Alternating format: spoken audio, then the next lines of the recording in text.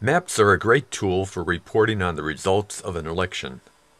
But maps can be an even greater tool for analyzing an election. To see how, visit MapElection.org. Here's a quick tutorial. MapElection.org has two panels, the Display panel and the Map Name panel. To display any map, touch the cursor to the map name. To compare two adjacent maps, move the cursor from one name to the other. To compare two separated maps, first make them adjacent by copying their names to the pix list.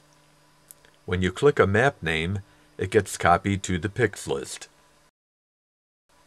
Now the two maps are adjacent and can be easily compared. The Help screen. Have you noticed that it pops up when you move the cursor onto the display panel? Here's how to pop up a map instead. Lock any map by touching the cursor to the left side of the map name. A vertical line shows that the map is locked. The map can now be instantly compared with any other map. To mark a feature on the locked map, simply click it. A red marker appears. You can move it by clicking or dragging. That's all. If you have any questions or comments, please let us know.